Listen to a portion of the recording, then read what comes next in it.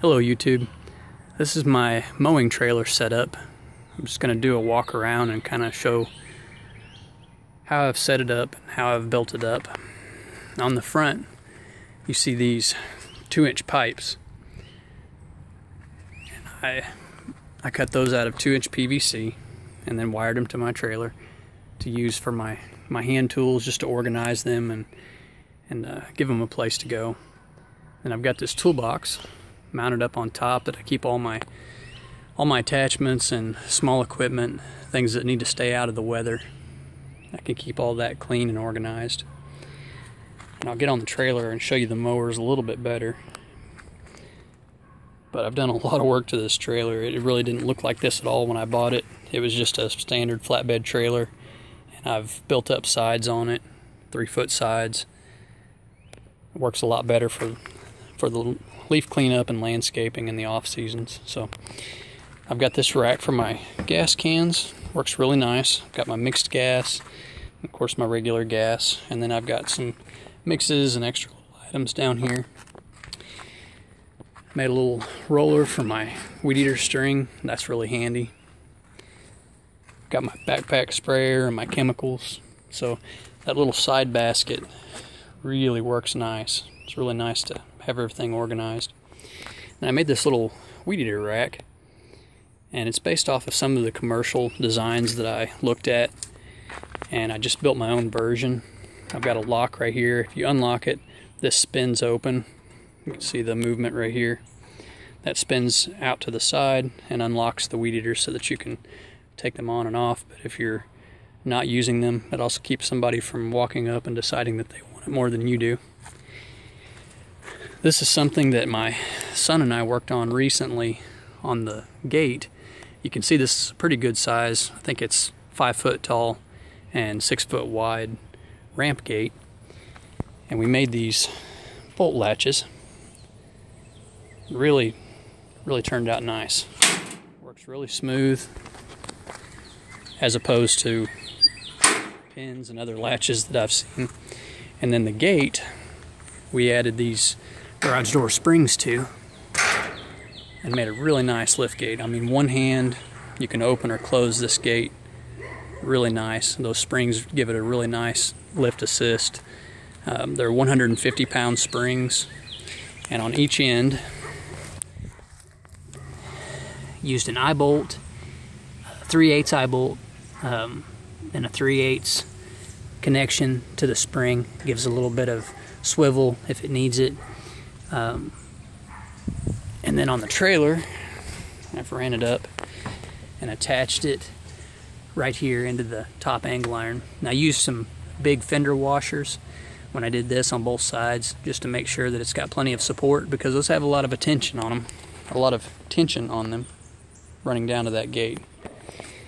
My mowers that I run, I have two 54-inch Z425 Easy Track John Deere mowers. I really like these mowers. My oldest one right here is a 2008, and I'm getting ready to put a new seat on it. Maybe do a couple of the little things, just because it's getting some age on it. It's 8 years old. I bought it from a buddy of mine, used already with 500 hours on it. I've added another 200 hours to it, but it just cuts so nice, handles nice, no issues. Really like these mowers enough that I bought a new one recently, and this isn't brand new. I bought it used also with 100 hours on it. It's a 2013 Z425, and they both have, I think this one has the 23 horse and this one has the 22 horse. If there is a difference in the engine size, you can't tell by the way they mow, because they mow fantastic. It doesn't matter on the yards that people wait a month and call me and say, hey, can you mow?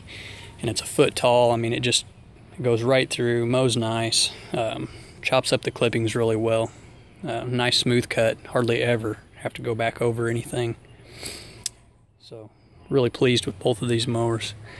Easy maintenance. I change all my own fluids, hydraulic oil, engine oil, that type of thing. Which, by the way, on the hydraulic oil, you hardly ever have to change these. The 2008, I just changed it for the first time. So 8 years of use, and that's the first time the hydraulic oil and filter has ever been changed on it.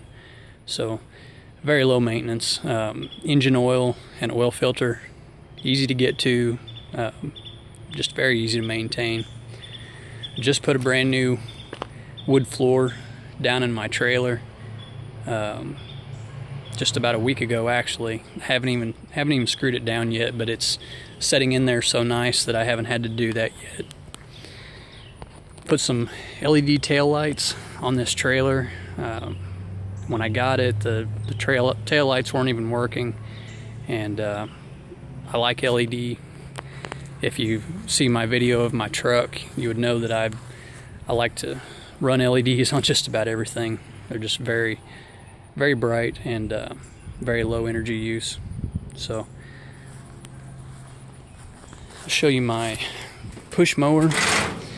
Nothing special about the push mower.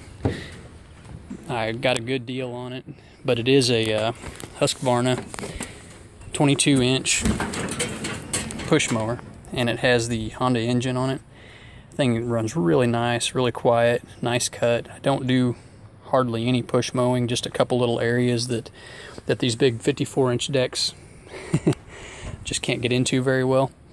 And most things I'll just go ahead and use the weed eaters.